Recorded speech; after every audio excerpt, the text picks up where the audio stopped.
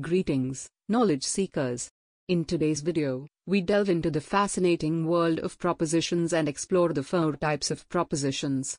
Propositions are statements that express something about a subject, and understanding their components is key to unlocking their meaning. So, let's dive right in and explore the 4 types of propositions and their parts. Propositions can be classified into 4 types based on their meaning and structure. Each type conveys a different relationship between the subject and the predicate, and they are represented by specific symbols. Let's explore each type and understand their characteristics. The first type is the universal affirmative proposition, represented by the symbol A. It expresses that the entire subject belongs to the predicate.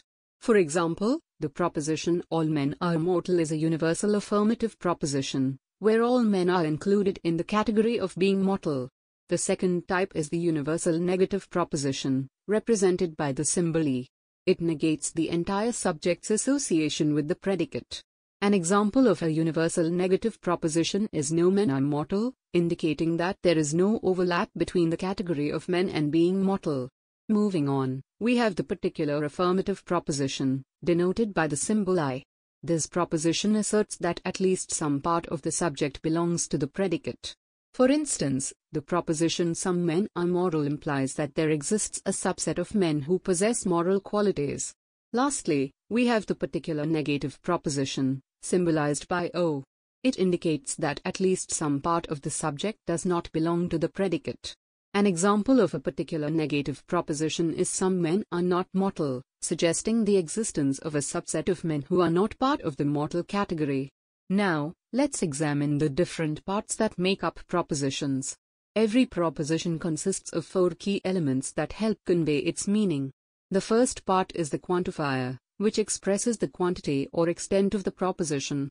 It signifies whether the proposition refers to all, no, some are, or some are not. The second part is the subject, which is the part about which something is being said in the proposition. It represents the entity or concept under discussion. Next, we have the copula, which shows the relation between the predicate and the subject.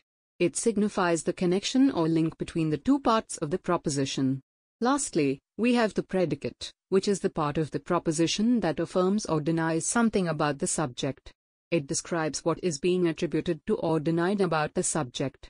For example, let's consider the proposition "all girls are pretty."